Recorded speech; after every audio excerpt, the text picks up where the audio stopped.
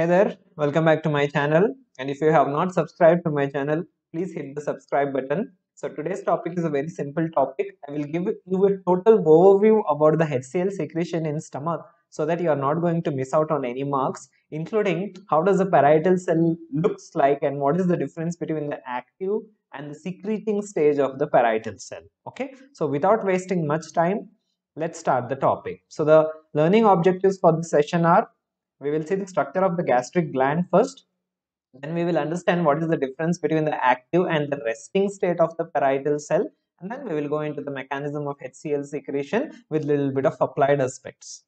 So what is the structure of the gastric gland? So this is how the structure of the gastric gland is. Here we can see the gastric gland is covered by a mucus layer, and what is it which secretes this mucus layer? This mucus layer is secreted by these surface mucus cells. Okay, underneath the surface mucus cells we have the mucous neck cell which belong to the stem cell compartment. We all know what is the stem cell compartment means. And then we have these three very important cells. The first is the parietal cell.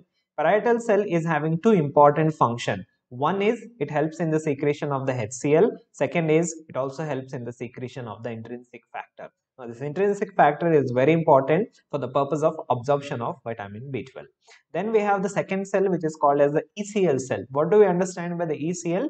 ECL is nothing but enterochromaffin like cell. Enterochromaffin like cell. Now this enterochromaffin like cell is the one which secretes histamine. And then we have the chief cells. The chief cell is the one which helps in the secretion of this very important enzyme which is called as pepsinogen. Remember, for the activation of the pepsinogen, we need the presence of HCl. That means if HCl is not there, pepsinogen is not activated, and the process of digestion in the stomach is going to be suffering. So in any disorder wherein there is lack of parietal cell, there will be no production of the HCl, as well as there is no production of the intrinsic factor of Castle. Hence there will be vitamin B12 deficiency as well as no HCl, leading to some abnormality with the digestion. So this is how the structure of the gastric gland looks like. Next, let's see what is the meaning of this active and resting stage of the parietal cell. The one which you are seeing on this side, this is the resting state of the parietal cell. The one which you are seeing on this side, this is the active state of the parietal cell. So what is the difference between these two? What the most important thing that we will have to understand here is that, see, this is the apex of the cell. From the apex of the cell, we can see that the cell membrane of the parietal cell is invaginating like this. Okay, invagination is there, and this invagination is giving rise to a structure which is called as canaliculi. And this invagination part is what is called as the canalicular membrane. Okay, this is the canaliculi, this is the canalicular membrane. Apart from that, we can see lots of mitochondria. Why there are lots of mitochondria? Because HCl production is an energy driven process, and we need mitochondria which help in the synthesis of ATP. We can also see the Golgi apparatus, and then we can see these important structures which are called as tubulovesicles. What are they called?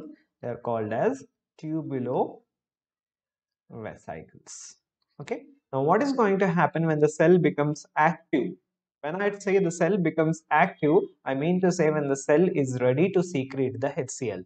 This canaliculi and this canalicular membrane of this canaliculi is going to fuse with these tubulovesicular structures. So what is going to happen? The surface area of the canalicular membrane is going to increase. Okay, the surface area of the canalicular membrane is going to increase.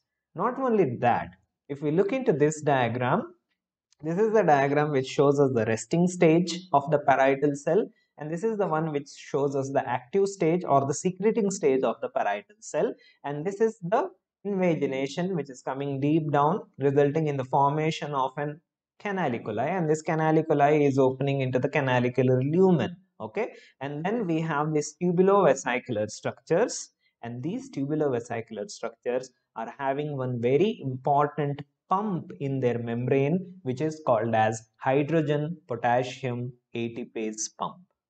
Okay. Apart from that, the parietal cell is having these three important receptors. One is called as an M3 receptor, second is called as an H2 receptor, and the third one is called as the CCKB receptors.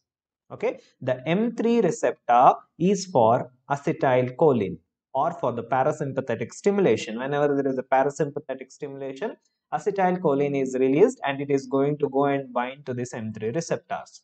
H2 receptor is for the histamine, and histamine is coming from where? Histamine is coming from HCL cell, enterochromaffin like cell.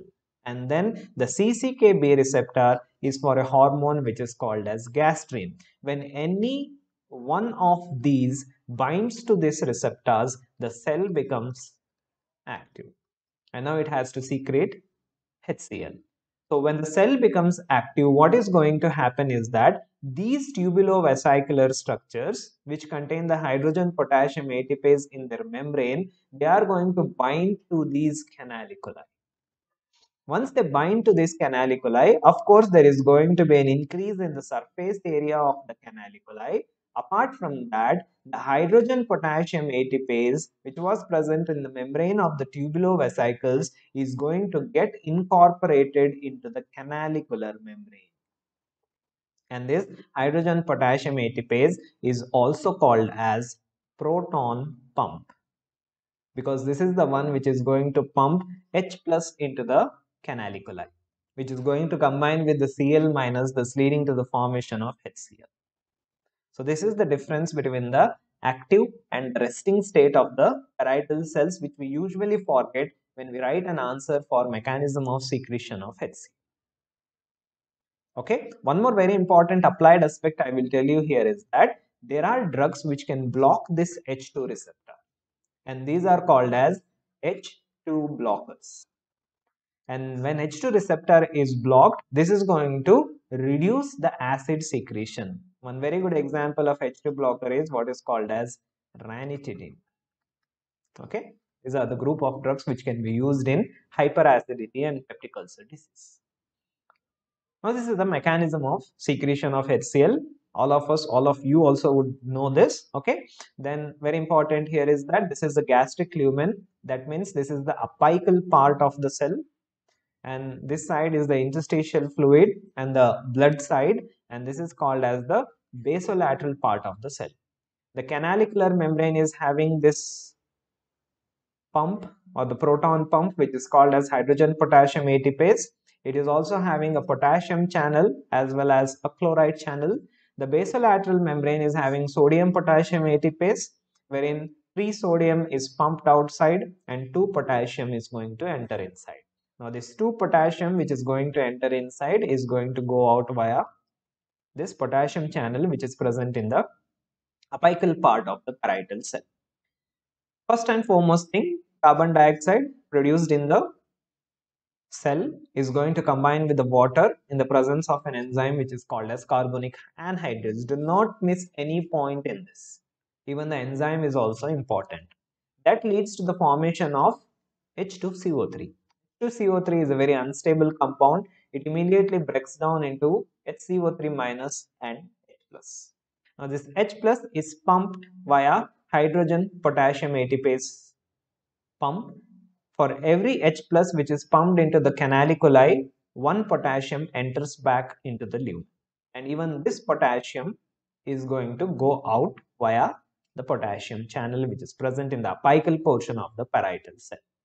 And remember, this pumping of the H plus via the hydrogen potassium ATPase pump, which is also called as a proton pump, is an ATP driven process. It requires a lot of energy.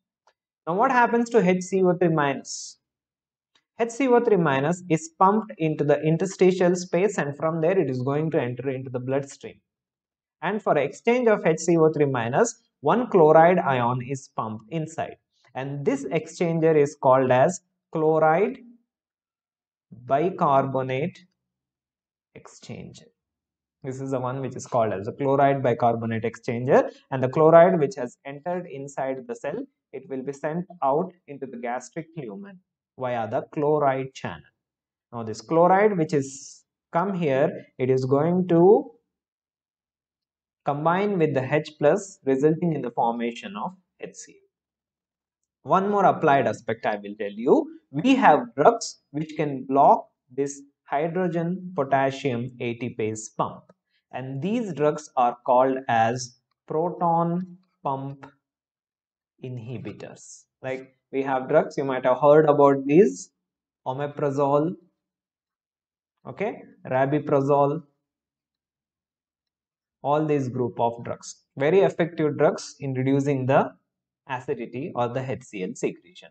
Second important point that we are supposed to remember here is that for every H plus ion which is being secreted into the canaliculi, okay, there is one HCO3 minus which is entering into the blood. So what is going to happen? When is it that the HCl secretion is going to increase? HCl secretion is increasing whenever we take the food inside. So whenever we take the food inside, what is going to happen to the level of the bicarbonate in the blood?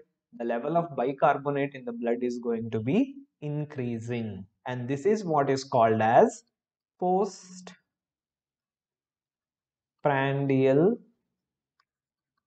alkaline tide. Okay. So what is postprandial alkaline tide? Postprandial alkaline tide is nothing but an increase in the pH of the blood, and this is a very slight increase in the pH of the blood. Why? Because of addition of the bicarbonate which is occurring into the blood. So remember all these things when you are writing an answer with respect to mechanism of HCl secretion. I hope you have understood the difference between the resting stage and the active stage or the secreting stage of the parietal cell, and this entire mechanism. Don't miss out any enzyme, don't miss out any channel in the parietal cell, and also at last mention regarding the proton pump inhibitors, H2 blockers, and also postprandial alkaline tide. Hope this video was helpful for you in understanding the mechanism of HCl secretion. If you have understood this, kindly hit the like button, and for those people who have not subscribed to my channel, please do subscribe. See you again.